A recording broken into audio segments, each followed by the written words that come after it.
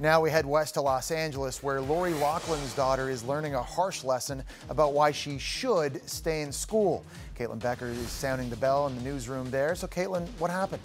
Oh, Jesse. Olivia Jade is in trouble once again for applications. Olivia actually submitted filings to the U.S. Patent and Trademark Office for her beauty brand, Olivia Jade Beauty, but the office replied saying the application was too broad. The Patent Office also pointed out that Olivia Jade needs to work on simple grammar, noting that, quote, proper punctuation in identifications is necessary to avoid ambiguity.